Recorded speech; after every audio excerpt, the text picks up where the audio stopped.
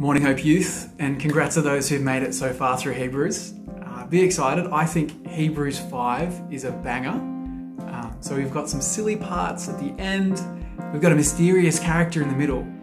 But in particular, it says a lot about who Jesus is. Particularly, it kind of talks about him in a different way that you don't see in other parts of the Bible very much. You see, it says that Jesus wears two hats. The first, we see a lot, that Jesus is God's son. But the second is they say that Jesus is the high priest. And so in the Old Testament, the high priest was someone who prayed to God, not just for themselves, but for the whole nation of Israel, asking to forgive them for their sin.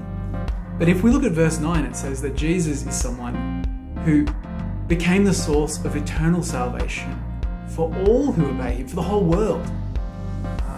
I think when we're reading this passage today, let's give thanks to God for how good he is and for sending Jesus, for his perfect obedience, and of course for his love for us.